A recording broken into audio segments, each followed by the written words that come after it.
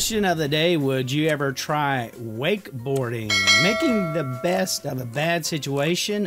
Recent areas in Florida are flooded pretty heavily with natural power or electric power being down in some places. Brett Holland used that situation to make it fun by tying his wakeboard to the truck, his father's truck, and did some video of it. He said he was inspired by watching. Look there!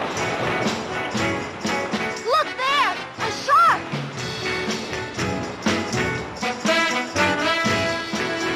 What's that in his hand?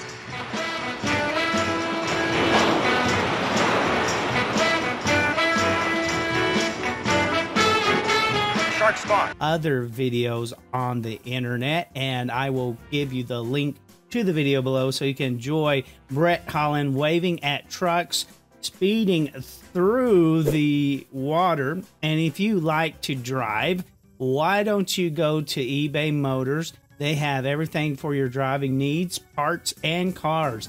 Thank you for subscribing, liking, and sharing right here on the Coconut Daddy channel. Who's your daddy?